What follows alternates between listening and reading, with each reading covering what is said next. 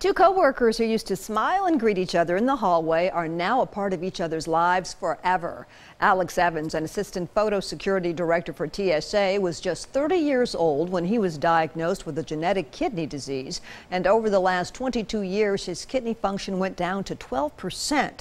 His doctors told him it was time for a kidney transplant. Luckily, Rhonda Bowery, a co-worker and friend, was a match. So when I told him who I was, he said, "Your prayers were answered." He said, "They called me this morning." I said, "Yeah, I know, I'm your donor." Rhonda told us their families have become like one since their surgeries over the holidays. As for Alex, he said today he feels better now than he has in years. Carrie?